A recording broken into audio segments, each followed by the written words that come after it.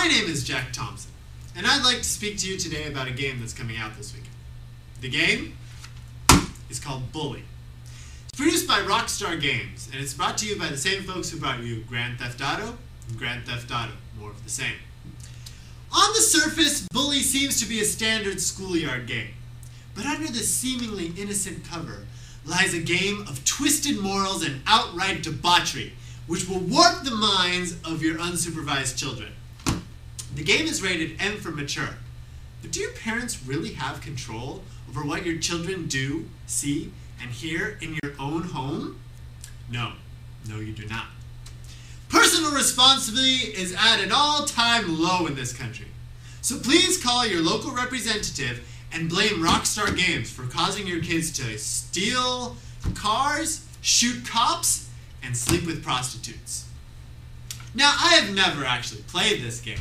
What I know about it is based on pure conjecture and sheer uneducated assumption, though I did stay at an Holiday Inn last night.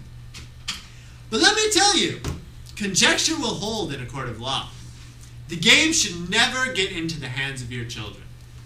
Kids are running rampant these days.